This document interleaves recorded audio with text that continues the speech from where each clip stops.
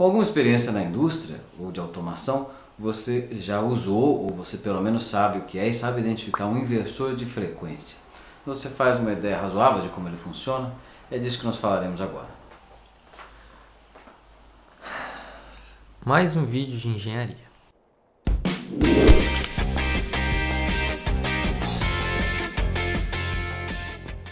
O nome inversor de frequência é um abuso de linguagem, por isso cria uma série de confusões na hora de tentar explicar o que ele faz. Em primeiro lugar, ele não inverte frequência alguma, até porque inverter a frequência seria colocar o inverso, né? 1 sobre o valor da frequência. Não é isso que ele faz. Se você fosse dar uma palavra literal, ele seria uma máquina que é um variador de frequência. Você tem um sinal, um senoide numa frequência e produz senoides em outra frequência. Por exemplo, em geral, trifásico, em geral 3 senoides defasados de 120 graus de um lado e do outro. Bom, o que ele faz é isso basicamente, e ele está dentro dessa máquina, inversor de frequência, que é conhecida por esse nome, a máquina que faz isso, que é adquirida para isso, para fins em geral de controle de motores de corrente alternada, motores de indução ou motores síncronos. Os motores de corrente alternada, para que se varie a velocidade, é preciso variar a velocidade da excitação, é preciso variar a frequência com que se está aplicando a corrente alternada. Essa é uma dificuldade histórica dos motores, é por isso que durante muito tempo se utilizou muito mais motor de corrente contínua para controle de velocidade, muitas vezes motores grandes de corrente contínua. E nós sabemos que os motores de indução, as máquinas síncronas também, mas em maior grau o motor de indução, ele tem uma relação de potência específica melhor, quer dizer, ele consegue entregar uma potência relativamente igual, sendo que ele pesa um pouco menos do que um motor de corrente contínua, por exemplo. Então uma máquina menor consegue fazer o mesmo trabalho e às vezes com maior eficiência. Então o uso dos motores de indução acaba necessitando do inversor de frequência, porque você vai precisar controlar a velocidade, em qualquer aplicação que se controle a velocidade. Então é uma máquina, e é uma máquina que foi projetada para isso em geral. As aplicações, quando você adquire o inversor de frequência, elas são para isso. E como que ele funciona?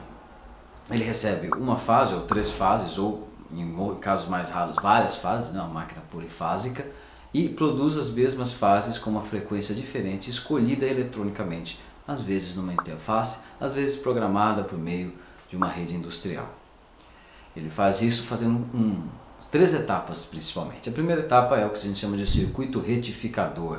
Então esse que você está vendo aí é um circuito que toma um sinal de corrente alternada e produz um sinal de corrente contínua, produz um sinal estável, estabilizado inclusive por um capacitor que serve de filtro, que acumula energia e devolve energia, suavizando as oscilações. Você pode ter o caso do inversor monofásico ou trifásico, ou estendido até polifásico.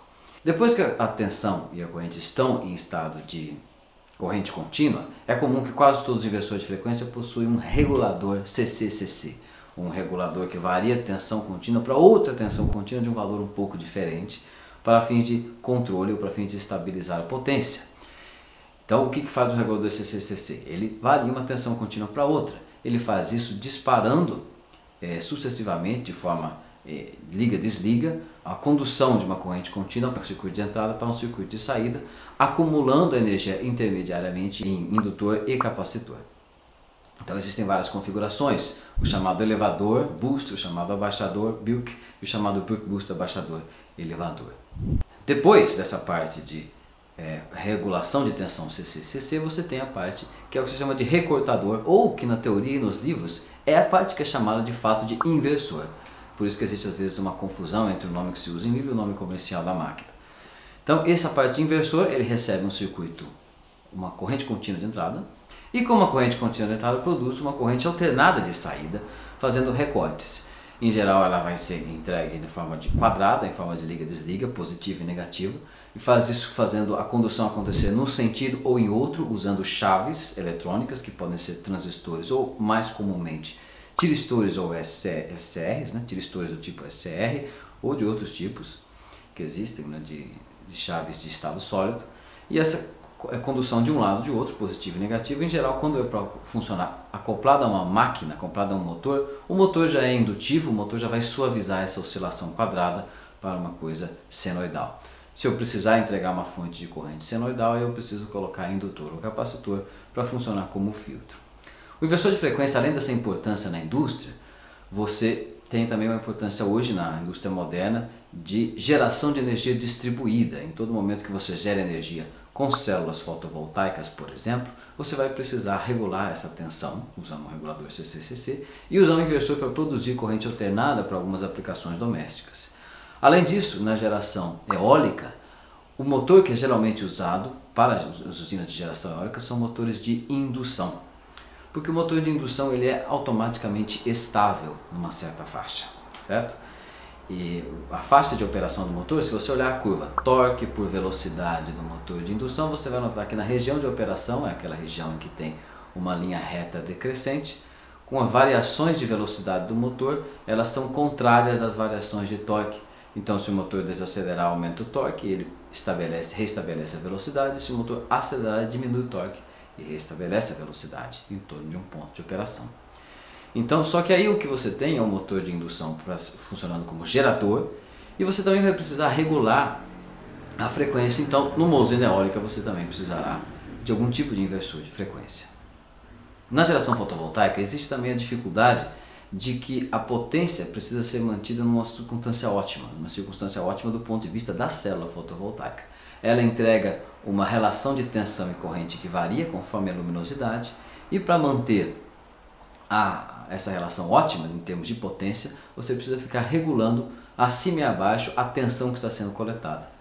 Por isso é preciso um regulador CCCC para ajustar a tensão que está se puxando da célula fotovoltaica e depois o inversor para entregar a tensão alternada para as aplicações que sejam necessárias isso. Existe uma discussão também bastante proeminente agora de que qual é a necessidade de corrente contínua nas casas no mundo moderno de hoje, em que a maior parte dos nossos aparelhos é de corrente contínua. Se você notar, o seu computador é de corrente contínua, ele precisa de uma fonte, o seu celular. É possível lâmpadas de corrente contínua, principalmente se elas são feitas de LED, que é uma tendência. As televisões funcionam em corrente contínua e o que precisaria adaptar talvez sejam máquinas de lavar roupa, por exemplo, que usam motores um pouco maiores. Então a maior parte das nossas aplicações hoje em dia em casa, pelo menos em número, não em potência, a indução de corrente contínua. Então existe ainda uma discussão sobre a usabilidade da corrente contínua e alternada dentro das residências. Todas elas você vai precisar entender como funciona essa ideia do inversor de frequência. A eletrônica de potência moderna ela acaba escondendo as funções do inversor de frequência muitas vezes. As pessoas usam sem ter muita noção. Hoje em dia, quando você compra um inversor de frequência para fins de uso de um motor, ele tem um monte de funções pré-programadas. Por exemplo, é comum inversor de frequência que tenham já preparadas entradas para leituras de sensores para servir para controlar automaticamente a velocidade do motor, ou seja, para fechar malhas de controle. É muito comum que os inversores de frequência tenham isso. Também é comum que o inversor de frequência tenha programação de frequência evitada, ou seja, você programa lá que você deve evitar algumas frequências particulares, em geral 3, porque em geral quando se usa o inversor de frequência para operar um motor e o motor gira um eixo, o eixo em geral tem 3 modos de vibrar, que para fins de evitar ressonância e vibração exagerada, você evita passar nessas 3 frequências. Muito comum isso ser encontrado em inversores de frequência comerciais também e infelizmente muito pouco usado. Na minha própria experiência, praticamente nenhum engenheiro do Brasil que eu tenha visto sabe que o inversor de frequência muitas vezes tem um modo de controle chamado controle vetorial, ou sabe que existe, mas nunca usou. O modo de controle vetorial no inversor de frequência, ele parte do conhecimento das impedâncias equivalentes elétricas do motor, escreve um modelo variável em frequência através de uma transformação chamada transformação de Q0, olha aí as equações, consulte isso aí. Através dessa transformação aplicada ao modelo elétrico de um motor de indução, o modelo elétrico de motor de indução se transforma num modelo linear e aí o controle desse motor por meio de uma realimentação fica muito mais simples. A única coisa que o inversor de frequência precisa para fazer isso, ele precisa conhecer o modelo do motor.